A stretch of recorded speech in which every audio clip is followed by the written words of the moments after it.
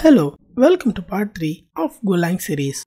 Today in this session, we understand the source code hierarchy of Go language. Following that, we understand how to write a simple program in Go language. As we know, every programming language has certain code hierarchy. For example, following is the code hierarchy of Java programming language. At top level, we have packages. Under packages, we have classes. Under classes, we have methods and the class level variables. Inside methods, we write local variables and the actual programming logic. Similarly, even Go follows certain code hierarchy. Knowing this code hierarchy really matters a lot while writing a Go program. In Go language, at top level, we have packages. As I said in my first video, Go is a functional programming language. Being a functional programming language, we don't have a concept called class right here. Everything we need to write inside functions. Under packages, we have functions. Along with functions, we have package level variables and global variables.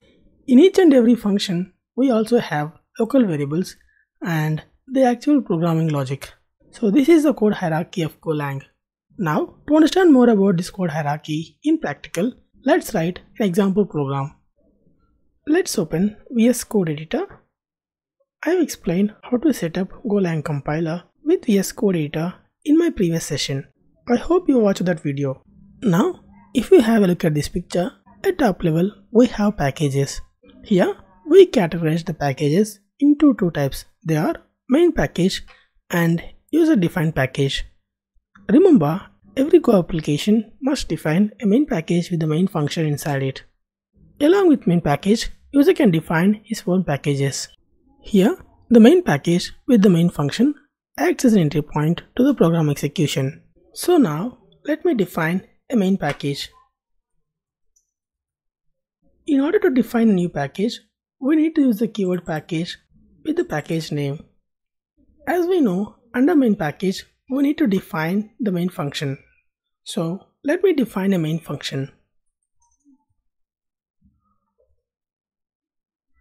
In order to define a new function, we need to use the keyword func with the function name.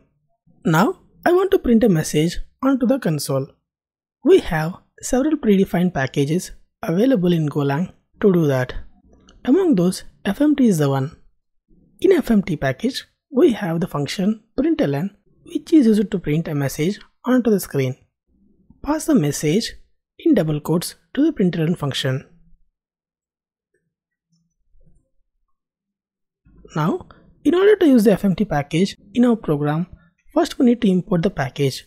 In order to import the package, we need to use the keyword import and the package name. That's it. Now, press Ctrl S to save the program and enter the command go run and program name. See, we got a level right here. With this video, hope you understood the source code hierarchy of Golang and how to write a simple program in Go language. That's it in this video. Thanks for listening.